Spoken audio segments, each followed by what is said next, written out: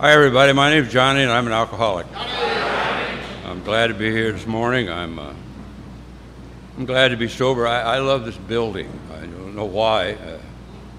Maybe it makes me remind myself how old I am. That's why. But I want to thank whoever's responsible for extending the privilege of me participating at an Alcoholics Anonymous meeting. It's my opinion, and I hope it always remains such, that it's some type of a privilege to come and sit in these rooms. I've never been able to get it through my sick head that I have a right for everything that goes on in Alcoholics Anonymous.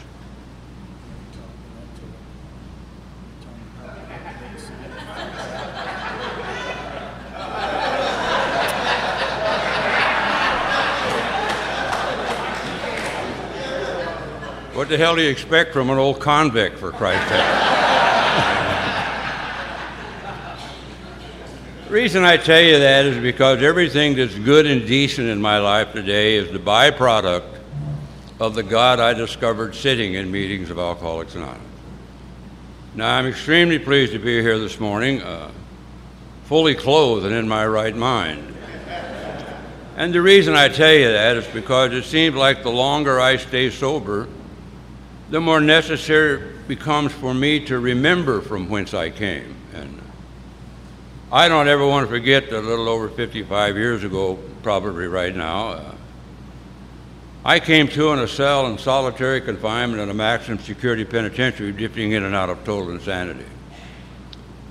And because of a loving God as he expressed himself through our program called Alcoholics Anonymous, it's no longer necessary for me to crawl around on my hands and knees like an animal. If I don't get nothing else out of this deal, I guess I can live with that all the way to the car in the parking lot. Makes me feel good. But I'd really like to stand here and tell you without a shadow of a doubt, and go along with the popular theory sometimes today, that that's where alcohol took me to. No, that's where I took me to. The only thing that alcohol ever did in my life, it kept me alive long enough to get to Alcoholics Anonymous.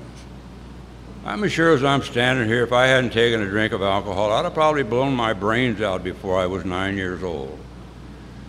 I know it seemed like to me that I was born needing some type of an answer, but the problem with that is I didn't know what was wrong with me. I'm a little restless and irritable and discontented as a child, and I don't understand then, as I know now, that those are the symptoms of the most deadly illness that's ever been known to mankind. I didn't know that. I knew a lot about whiskey and drinking because everybody in my family did it. I mean, they were bootleggers, whores, gamblers. They went to jails and penitentiaries and worked in whorehouses. They were just a real functional kind of family, I guess, back there in Kansas where I come from. And I didn't seem to think anything about that. I really didn't. I just, it's just the way it was. I just knew that I didn't want it, and so I started looking for a way out of this dilemma that I was in. And my circumstances weren't my dilemma. My dilemma was what was going on inside of me. And so I started looking away from it. I looked up one day, I saw my grandmother. Now, my grandmother lived till she was 90 years old, and she never took a drink of alcohol or smoked a cigarette in her life. My grandmother wouldn't think it's a big deal. I've been sober almost 54 years. Big deal, she'd say. I ain't had a drink for 90. And then she'd cackle. That's what they do. I used to tell her she ought to have a couple drinks, make her feel better from time to time. My grandmother got everything she needed out of this church she went to. I remember as a little child, I spent a great deal of time with my grandmother because everybody else was busy. And Grandma used to get up on Sunday morning where they tore her house up the night before, this crazy people. And she'd step over and put the best thing she had on, and she disappeared for a couple of hours, and when she got back, something had happened to her. I could see it as clear as I can see you. She was a little lighter in her step, a little easier in her being, and she kind of danced around them and cleaned them up and sang songs to Jesus. Now, I took a look at that, and I make one error after another in my life, but I got to thinking that all I'm going to have to do is go where my grandmother goes, do what my grandmother does, and I'd be like my grandmother, because I wanted to be the way my grandmother looked. And so as a little child, my grandmother took me and set me in church with her, and I sat there and waited for what was happening to Granny to happen to me. And I don't remember nothing happening. She said, I said to her, when, Granny, when am I going to get it? She said, when you go down front. Well, I went down front. Nothing happened down there either. Then I said to her, well, when, Grandma? I need this. When's it going to happen? She says, when you get sprinkled. Well, I went down front and got sprinkled. And all I remember about that is it was cold and damp. Had nothing to do with anything. And see, what I've learned here in Alcoholics Anonymous in my travels here in Alcoholics, there wasn't anything wrong with my grandmother's church. There was just something wrong with the jackass sitting in it, me. See, I'm looking for something way out here to make me feel better in here. And it only goes to prove to me that the problem has always been there. So one day I sat on the back porch of my grandfather's house watching my grandfather drink whiskey out of a fruit jar. And he put it down and he went somewhere, and I picked it up and took a drink of it. That's all I did. And I guess according to the book Alcoholics Anonymous, which is the only authority here, the next couple of minutes of my life was what makes me an alcoholic. I didn't know that. Because that stuff was magic to me. It went down inside of me and stilled the madness. It took me from the black pit of nothingness and stood me into the gray fringes of the business of living, and installed on me some type of arrogance that said, damn you world, it's all right. I'm not good enough to be around the good people, but I'm too good to be around the bad people. It's okay right here. That's what alcohol did for me. But I wasn't ready for what happened to me next, because it doesn't happen to everybody who drinks. It only happens to maybe 1 out of 10 people who ingest alcohol. What happens to me once I put alcohol into my system, I didn't know this. I'm drinking to overcome a craving that's beyond all human help and beyond all human power. I didn't know that. I didn't know that the day I walked into Alcoholics Anonymous. Because what happened to me is that 3 days later, I was pulled out from underneath a bridge and stood in front of a judge and sentenced to the Hutchinson State Reform School. 20 years later, I took a drink of alcohol. They pulled me out of a car in Compton, stood me in front of a judge, and sentenced me to 20 years in the penitentiary. Now, that's what happened to me when I drank. I got drunk and went places. I just traveled around it. I went from reform school to junior penitentiaries to nut houses. Now they call them treatment centers. I'm a little more partial to nut house, if you want to know the truth. It's a little more macho. Come on, for Christ's sake. If you're going to be bad, you ought to be bad. Don't quit drinking because you puke a little. Hang in there. Give it everything you got. Alcoholics Anonymous works a lot better when you throw in everything there. I threw it all in there. I gave it everything I had. I gave it my sanity. I gave it my health. I gave whatever talent God gave me. I gave my family up. I gave it all. I destroyed my mother. I did it all. I did it all. And at the ripe old age of 25 years old, when I came to in that cell in solitary confinement, there wasn't a single solitary soul left upon the face of this earth that would send me a penny postcard. They were all gone. But you know what? They should be gone. I don't have any right to have any of them back, not whatsoever. Everything that's good and decent in my life is the byproduct of the God I discovered sitting in meetings of Alcoholics Anonymous. But that's what stumbled into your meetings of Alcoholics Anonymous that day. November the 4th, 1959, I stumbled into my first meeting of Alcoholics Anonymous. And I didn't come here to get sober. I was as physically sober that day when I came to my first meeting of Alcoholics Anonymous as I am right now. But that had always seemed to be my problem. If I could have stayed loaded forever, I'd have never got to Alcoholics Anonymous. But I kept getting interrupted after on my happy road of destiny and people in them little black and white cars. And there I was, and I stumbled into this meeting. And the only reason I came to my first meeting of Alcoholics Anonymous is because they let some women come in here on a panel that Sunday morning. I came to my first meeting of Alcoholics Anonymous, it'll soon be 54 years ago, to smell perfume. I've been honking and sniffing around here ever since. You know, that may have what got me to Alcoholics Anonymous, but that's not brought me into the meeting, but that's not what got me to Alcoholics Anonymous. I know exactly as I stand here today what brought me to Alcoholics Anonymous and what's kept me here from that very first day to this one without any type of alcohol or mood-altering chemicals in my system. See, my grandmother, my loving grandmother, prayed for me every day of her life. The last time I saw my grandmother alive, I was laying strapped down on a bed, 128 pounds of bright yellow, tied down on a bed in Manager's Clinic in Topeka, Kansas, which is the way I always ended up. And my grandmother was doing for me what she did all of her life. She prayed for me. Somehow or other, my grandmother must have knew something about me that I had no capabilities of finding out. And I'm not going to stand here and be stupid enough to try to make people believe that my grandmother's prayers didn't keep me out of harm's way from time to time. I tell you what I believe without a shadow of a doubt. I believe every single person in this room has come to Alcoholics Anonymous because somebody prayed for them once upon a time. Problem is, I didn't know that. But I'm sure my grandmother's prayers kept me out of harm's way from time to time. But I'll tell you something I know for a natural fact. You see, my last time out, I killed me mostly. I had 2 years doing to me anything I wanted to do to me with as much money as I needed to do it with. And I ended up in the Los Angeles County Jail, tied down on a bed with a doctor standing in front of my bed telling me I was going to die. That didn't seem like a good idea or a bad idea to me, because I was at a point in my life when I didn't seem that I wanted to go on maintaining whatever kind of a sick image I had created on my selfish, self-centered walk through life.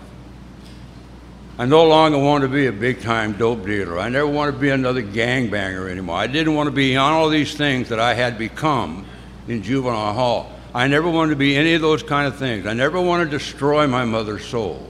I never wanted to be responsible for the death of my 17-year-old brother. I never wanted to be responsible for the harm that I inflicted on people all through my life. I stepped and walked and hurt and used people.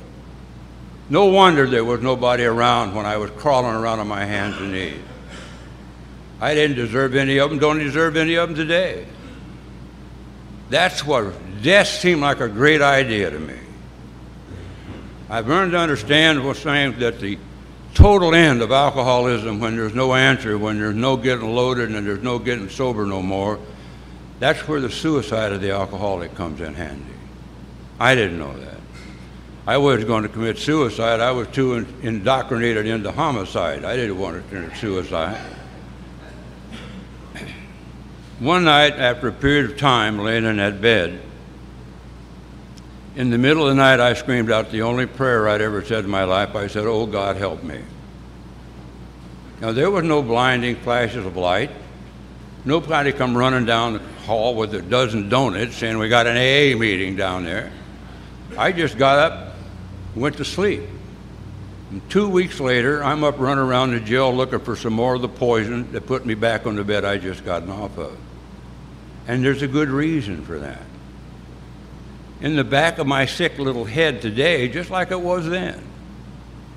When I can't stand life on life's terms any longer, I know what makes the big hurt go away. I know what it does. It always has, and it always will. The consequences be damned. I want relief from it right now. So I got loaded again. A few days later, I stood in front of a judge. He called me a blood-sucking parasite in society. He told me I didn't have a right being around decent people. He put into words what I always knew about me. He put into words things that were driving me crazy when I was sober. The reality of what I had and become and what I was and never wanted to be. But that's what stumbled into your rooms that day. And I moved in and sat down where people like me sit in the back row. I don't want to be up too close. Somebody might think I'm a member of AA or whatever this thing is. I see two big A's up there. I think it's some type of an anti-aircraft brigade. I don't know what Alcoholics Anonymous is. And I sit around and And I don't know, people started talking about being sober. And my first reaction to that was that Alcoholics Anonymous has nothing to offer me. And the reason I thought that is because I was as physically sober as I am right now. And I'm about 2 steps out of a straitjacket, if you really want to know the truth. So I think it don't work. But I was fascinated by the people. I couldn't figure out what they were doing. You know what these people did, these crazy people, that I couldn't figure out? They got in their cars on Sunday morning. They bought their own gasoline, paid their own expenses. They drove 100 miles up those old back roads to spend 2 hours talking to a room full of people who didn't want to listen to them. People like me who sat in the back row and made fun of them. Let me tell you how sick that is. Here I am sitting in the penitentiary. I don't know when I'm going home, and I'm making fun of people who are leaving in an hour. Oh, but I'm hip. If I'd have had a hat, I'd have probably had it on backwards. This was for the days when only the women wore earrings and the men had tattoos. I don't know what this thing is. I had no idea what it is. Nobody ever said, you got to go to A&A. What the psychiatrist said is I was sitting here in my straitjacket after another series.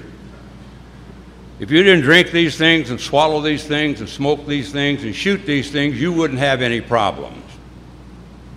And what none of those great learned men ever took into consideration was this. Every single time they told me that, I was as physically sober as I am this moment. How I would like to have been able to say to him, you don't understand, doctor. Take it back to 1950, before my little brother died. Take it back to 1941, 42, before I had to join that gang. Take all them things that I had done in this walk through life that I had done. Take all those things away. I won't have to do this.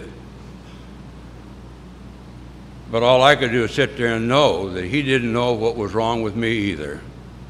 Nobody ever seemed to know. I've been hearing that from therapists and psychiatrists and sociologists and penologists since I was 10 years old. You're going to die in an institution. You're going to die in a gang fight. You're going to die from an overdose. The police are going to kill you. On and on. Start me off at 10 years old. When I'm 25, I believe every single word of it. I got no light at the end of that tunnel. None whatsoever. And so when I got to you, that was the state that I was in. Ain't no way out of this dilemma that I'm in. No way whatsoever of me getting out of this. Nobody knew. And you didn't look like any type of an answer at all. You were all old. People got up there, and one old lady said she drank for a long time. Hell, you could look at her and know she'd been somewhere for a long time. She said, I used to drink. I said, I'll bet you did. Bad stuff, too. See, I knew everything when I got to Alcoholics Anonymous. I'm a walking encyclopedia of useless information. And here I am, sitting in a room a long, long time ago, and I'm staring at an answer that I had sold my soul for. But I don't recognize the answer because I don't know what my problem is. I haven't got a clue what's wrong with me. So I came back to your meetings because I'd seen you, and seeing you, there was an attraction there. And so I kept coming back. But the more I came back, the more surely was that I was not alcoholic. Because I would hear people get up at podiums like this and say things like this. I used to drink. Now I don't drink anymore, and everything is just wonderful. Now back there in the inventory point where I'm sitting, I'm saying to myself, I'm not alcoholic then. I'm as physically sober as that clown saying that, and I want to kill him. I'm nuts. See, what I'm trying to equate, I don't know this because I hadn't investigated the only answer that's in this book. What I didn't know was that I'm trying to equate a problem with alcohol with this deadly, debilitating, spiritual illness called alcoholism. And I don't know that. So I just think I'm doomed, and nothing going on. What saved my life was very simply this. A man wandered into that institution on a panel on a Sunday morning a long time ago. A man that I knew did 23 flat years in the penitentiary. A man who was my baseball coach when I was a star second baseman for the San Quentin Pirates for a couple of years. I put that on a resume one time. You ought to saw that guy's look. He said, "My, San Quentin?" And I said, "Yeah." He says, "That must have been a good school. Where? I was up near Stanford." He says, "You must have learned a lot of things here." And I said, "You bet I did." And what that man said, this little man, this little bandit, he knew more about what was wrong with me without even talking to me than every professional that had been treating me and looking at me for 20 years in the state of California and the federal government. He stood very simply and he said a very simple phrase that means more to me today than it did then. He said, "You don't have to live like this no more if you don't want to. You don't have to do it like this no more," he said. Nobody had ever said that to me. They just said, "Don't drink, swallow, smoke, and shoot," but they didn't say how to live without doing it. He just said, "Don't do it." So after the meeting, I lowered my little sick image a little bit and wandered up and swallowed my sick pride, whatever it is, and said to him very simply, "Les, how do you learn how to live?" What I really wanted to do and wanted to know from him, I wanted to know how I could lay down at night and sleep all night long without the use of some type of high-powered chemical. I just wanted that. Because my life at that time consisted, when I was sober, of waking up in cold sweat at 2 or 3 o'clock in the morning with nightmares, staring at my mother across the graveside of my baby brother while I'm handcuffed between 2 detectives. A recurring nightmare that literally drove me crazy. I didn't want to learn how to get sober and stay sober for the rest of my life up to this point and live this good life that's been afforded me in alcohol. I didn't dream it was even possible. I just want to know how to lay down and sleep without using some type of high-powered chemical. And he looked at me, and because he knew me, he said, "Johnny, there's a book called Alcoholics Anonymous in the library. If you go get that book, I'll go home and pray that you find some part of you in it." So as my M.O., I got up the next morning, went over to the prison library and stole the book Alcoholics Anonymous. I'm not going to let anybody see the big-time gangster name alongside of anything as lame as Alcoholics Anonymous. I got a reputation to manufacture and take care of. I want you to know that. Now, my image is killing me, and the effort that I got to maintain to keep it there is killing me and driving me insane. But I'm not going to let anybody know that I'm so weak that I have to come to Alcoholics Anonymous. So I snuck my book into my cell. And when nobody's around, I started to read it, not with the idea of discovering what's between the covers of that book. Not at all. I just read that book, Alcoholics Anonymous. I started reading the book to prove to you that my case was different, that it wouldn't work for me. See, that's the loser's theme song in Alcoholics Anonymous. You want to hear a loser talk? Listen to him. "You don't understand. My case is different. I'm an alcoholic and, yeah, you're an alcoholic and an idiot, for Christ's sake.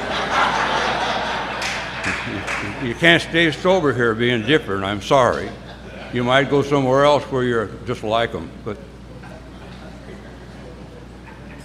But my eyes fell upon a thing in this book that, in the doctor's opinion, is called the phenomenon of craving. It kind of got my attention. I started to think about my life at a period of time, how it ended up like it was. It never started out to be that way. I was given all the talent in the world to be a Major League Baseball player. In a reform school, I was given a scholarship to play baseball for the major university that just won the College World Series. In San Quentin in 1951, I was given a contract to play baseball for the St. Louis Cardinals. I never got to UCLA to play ball, who I loved to do, or St. Louis to play ball, which I love more than anything. And I thought it was because where I came from. I thought it was had a family I came from. I thought it was that gang that I joined in juvenile hall. I thought it was the things that I had done in my entire life. I was a victim before it became popular, to tell you that. What I discovered that day was the reason nothing of those things ever happened to me is because I took a drink. Period. But you see, then the drink took a drink, and then the drink took me, which is the story of my life. Right then and there, I did something that I did this morning in my room before I went downstairs. I assumed the responsibility for my own actions. I'm not the result of anybody else's actions. I'm the result of my own actions. It's not alcohol's fault. It's not drugs' fault. It's not my family's fault. It's not the state of California or the federal government's fault. It's not the stool pigeons that put me in jail from time to time. It's not anybody. It's not the indoctrination I got into that gang. None of those things. See, I'm the guy that did it. I'm the guy who committed the atrocities. I'm the guy that did the things. I'm the guy that's responsible for the death of my 17-year-old brother. I'm the guy that drank the whiskey. I'm the guy that shot the dope. I'm the guy that did it. I'm the guy that did it. I'm the culprit. It ain't anybody else's fault. I have to assume the responsibility for that because I can't live without doing it. I know that as well as I'm standing here. I walked out of a man's office 3 weeks later. I just spent 3 hours with him telling him about every rotten, filthy, corruptible thing I'd ever done in my life. I told that man sitting in his office things that would have kept me in the penitentiary, maybe even to the gas chamber, for the rest of my natural life. Only one reason I did that. Because my book says that I got to be searching and fearless and thorough. I got to go about this holding nothing back because I'm trying to build an ark to walk a free man. And somewhere in that period of time, in that 2 years in that penitentiary, as I attended without the help of anybody but what's written in this book, I took the actions to bring about the freedom of Alcoholics Anonymous. I took the actions that the book says I must take, and I got free sitting in a penitentiary with no hope of ever getting out of it. But it didn't make any difference. I discovered some type of a God of my very own sitting in that penitentiary. I learned that sitting in that penitentiary as a result of doing what this program says to do without anybody's help, with the program of Alcoholics Anonymous, I found out that there were things in the world besides me. That there were flowers and birds and mountains and snow and people. And somewhere along the line, I had to go out and try to make the amends the best I could while I was in the penitentiary. And I had to write letters to judges and district attorneys and chiefs of police to make sure there were no secret indictments waiting for me the day I walked out of the penitentiary. I did essentially what the first 9 steps of our program says to do. And these things happened to me. And anybody, there ain't a person in this room whose life won't reach that degree if they try to fulfill the conditions that are written in this book. That's the answer for alcoholism. It's the only answer for alcoholism in 2,000 years of recorded history. It's the only answer. The only answer. I didn't know. When I walked out of the penitentiary in June of 1961, I don't know nothing about living in a world where I ain't scraping and running and digging, standing on street corners, being tough. I never knew anything about that. But all I wanted to do, I didn't want to go back to my gang. It's the first time I ever walked out of an institution where there wasn't a woman and a dope dealer standing there. All I wanted to do was go to a meeting of Alcoholics Anonymous. What developed in that period of time was that maybe someday you would let me come and sit with you. That's all I wanted to do. Give me the privilege of coming and sitting with you, and I'll do anything you ask me to do. 52 years has come and gone. To the best of my ability, I have fulfilled that requirement of mine in Alcoholics Anonymous. I have done just about everything that Alcoholics Anonymous has asked me to do. And I'll tell you, I would match my life against anybody on this world. Anybody. Now, I know people who have more things than I do, but that don't mean nothing. That's materialistic. I got everything I need, I can tell you that. I live in such a world of peaceful contemplation most of the time. I know what my destiny must be. My destiny must be to stay sober, try to carry the message to the alcoholic. I know that I have to become self-supporting through my own contributions. That means I have to go to work. I went to a meeting when I got out of there, and my sponsor, Norm Albee, walked up to me and says, "I'm going to be your sponsor." I didn't know what a sponsor was. I'm so indoctrinated in this book, I don't know that there's anything else. I don't know about a fellowship of Alcoholics Anonymous. And what I had to tell you here, if you knew that the fellowship of Alcoholics Anonymous is entirely different than the program of recovery that's in this book. And the reason that is that the fellowship of Alcoholics Anonymous is really bad because it's made up of alcoholics. Self-centered, self-seeking, egotistical, driven people who have their own idea about how to do things around here. That's why they got to Alcoholics Anonymous. They had great ideas once upon a time. So I don't know what to do in a fellowship of Alcoholics Anonymous. I'm self-centered to the core. So my sponsor says he's going to help me. I said, "Okay, what do you want me to do?" He said, "Why do you ask me?" I said, "You just told me you were going to be my sponsor, Norm." He said, "Johnny, if I can't run my life, what makes you think I can run yours?" I said, "Then what am I supposed to do then?" He said, "Why don't you just do what I do?" "Okay, Norm, what was it you do or is it you do?" He gave me the great key to unlock the mystery of sponsorship. He said, "Well, if you do what I do, then you'll know what I do." I just broke it up for you. That's the great mystery. It's called monkey see, monkey do. Be careful, a lot of people run around here wearing monkey suits ain't monkeys.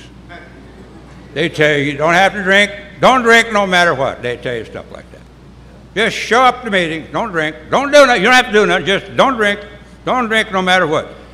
These people don't seem to understand that alcoholics drink no matter what. They don't seem to understand that they'll drink before their butt ever gets sore, let alone fall off. We drink when nothing else seems to matter. We drink when we can't stand the life that we're living. We drink because we're guilty and we're lonely and we turn away from everything we know is decent in life. We drink with that because it's a guilt that permeates inside of our soul. And the program of Alcoholics Anonymous frees that soul to soar to heights that you never dreamed possible. What a wonderful thing this thing called Alcoholics Anonymous is. I look back on it with loving eyes, and the longer I stay sober, the more I love this program of recovery. The more I love its people. The more I see what a great thing that happened. It got beat into an absolute state of nothingness when I got to you. When there was no other place for me to go but to climb up out of the gutter. It was the most amazing thing that I know of, a magic climb. And I can't stand here and tell you every meal I've eaten has been a banquet, and every day I've lived on the sunny side of the street. I watched my mother drink herself to death here. Me powerless to do anything about it. My sponsor says the only thing I'm supposed to do is try to be her son. I don't know how to do that, but I was my mother's son for 30 years before she died, and I was the last thing that my mother ever saw when she passed. And she never forgave me for the death of my baby brother, but that's all right. God has, or I wouldn't be able to live with it very well. What I've learned here is my God, as I've come to understanding, is the great forgiver of all things. Makes it possible for me to live. All I've had is Alcoholics Anonymous instruction on how to be some type of a servant in Alcoholics Anonymous. I love the word servant. I love it more than anything. A servant serves. A servant doesn't dictate. A servant serves and does whatever they're asked to do, and they do it with some type of gentleness and kindness, and some type of acceptance. That's what a servant does. And so I have become a servant in Alcoholics Anonymous, not gladly all the time.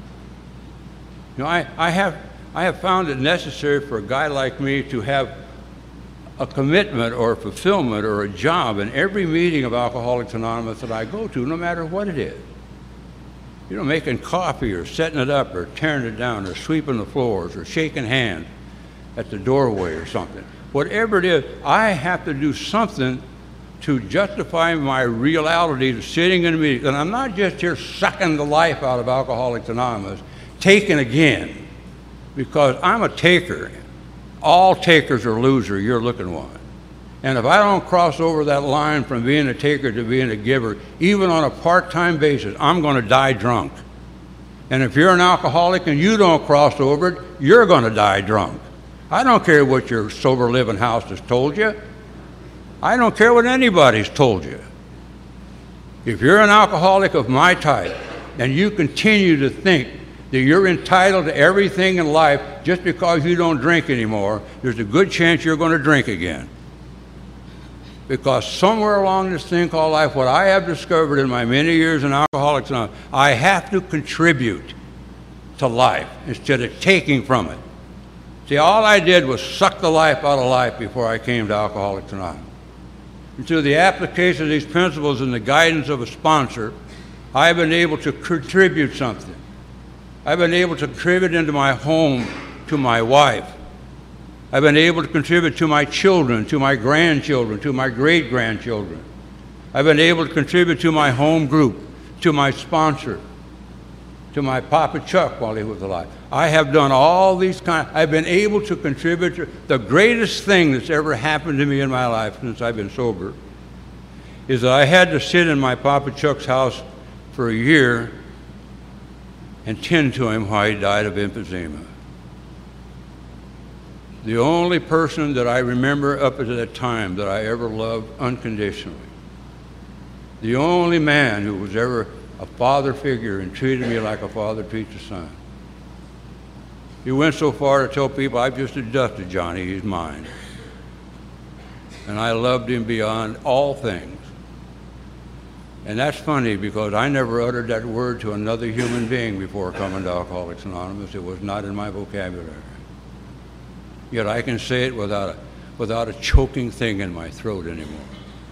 I can tell you I love you, and I mean it. I want everybody in this room to do well. I don't want anybody to drink here. I hear things in Alcoholics Anonymous that just absolutely grind on me. I don't understand. I hear people come to Alcoholics Anonymous, get the podium flag and say, I come to you at great expense and great effort or something.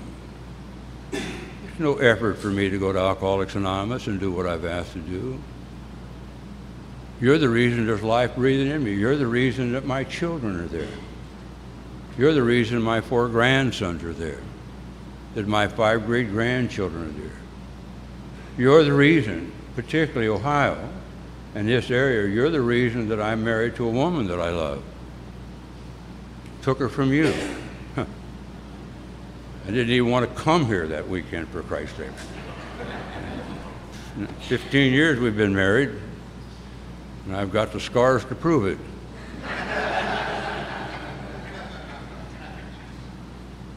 But what a wonderful life. I know if you're new in Alcoholics Anonymous or you're having trouble, I know it's kind of hard for you to comprehend the idea that I can lay down at night and sleep. I think it's kind of hard for a newcomer or people who are having trouble in Alcoholics Anonymous to comprehend the idea that I live in a peaceful coexistence with the God I discovered here most of the time. I know it's kind of hard for people to believe and understand that the promises in the book Alcoholics Anonymous have manifested itself in my life practically every day. Sometimes just a quick flash through and sometimes not. It's hard for people to understand, for me to see people that I genuinely love and want to be around. That I want to put my arms around them and thank them for allowing me the privilege of coming into their presence. Well, that's a big jump from where I came from. They ain't getting no buses out there to get me from where I'm going to where I'm going. You know, they don't have it. A guy was reminding me of a little story. I want to tell you a little story. As most people know, I love to play golf. I can't play baseball no more because I've gotten old. I can't run and I can't throw, so I can go out there and monkey around with that golf ball. And a few years ago, a long time ago, a company I was working for bought me a membership in a country club. And I'm out there playing golf with a doctor on a Wednesday. Doctors play golf on a Wednesday. And I got things on my arms like daggers through skulls with blood dripping from them, panthers with their whole side shot out, a monkey on my back in a convict suit smoking an opium pipe, just real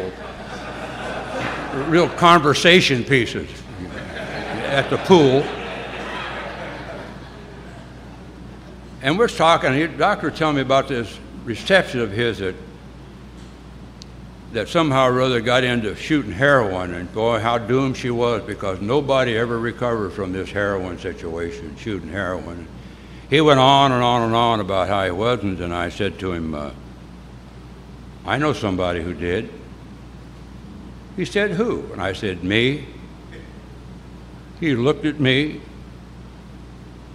looked where we were, knew I was a member of this exclusive country club. He said, ho, ho, ho, ho, ho. You've never been in jail and done all those things? And I said, oh, yeah. See, it's kind of hard for people to explain or understand. This little man, a little Jewish orphan in New York, put himself through school. He went through college, high school, medical school, internship, and he became a doctor. He worked and he studied and he sacrificed and he became a doctor. And he ended up, as doctors do, playing golf on Wednesday.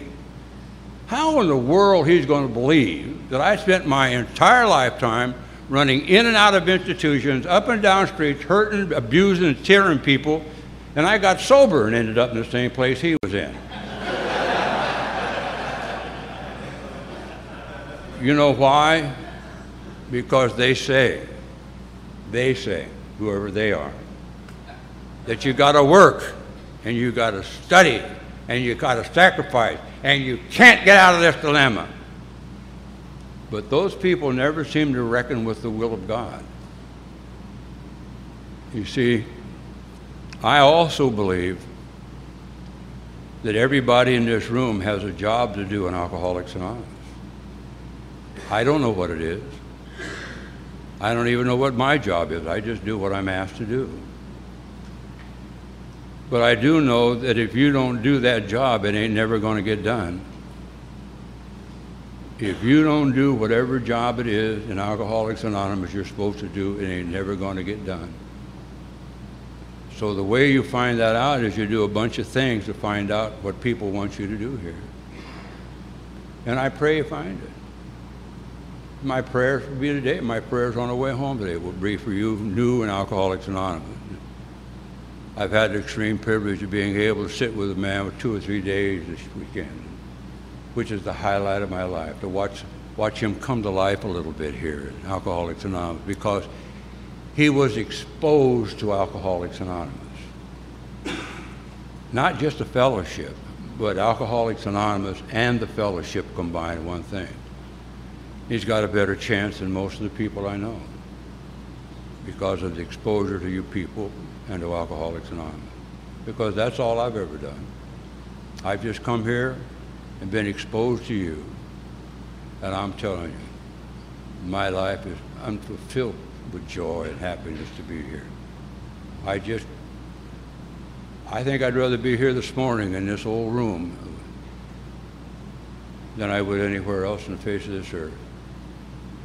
So until God holds us again in the palm of his hand, may we all meet on this happy road of destiny. Thank you very much.